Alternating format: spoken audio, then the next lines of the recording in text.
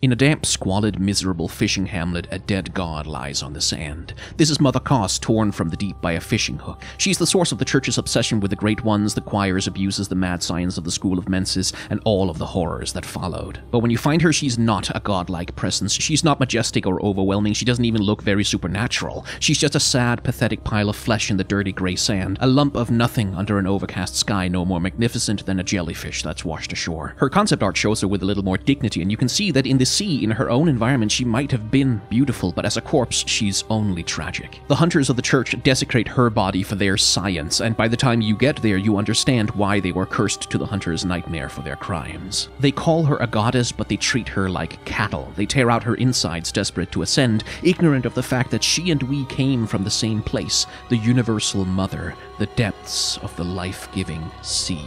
Subscribe here for shorts to see my detailed analysis of this character over on my main channel.